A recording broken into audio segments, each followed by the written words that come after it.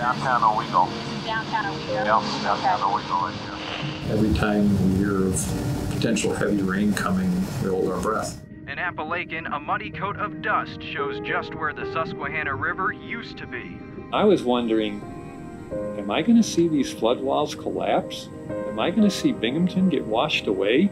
The cab in the bottom here was filling up with water, so I had to lift my feet up just to keep from getting wet. Neighbors had to throw out everything this afternoon. First appliances and furniture, then insulation and drywall. Seeing the piles of garbage that people had to throw away was hard.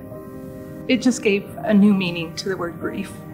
I'm sure there's still people out there that never recovered from it. Hard to believe it's been 10 years.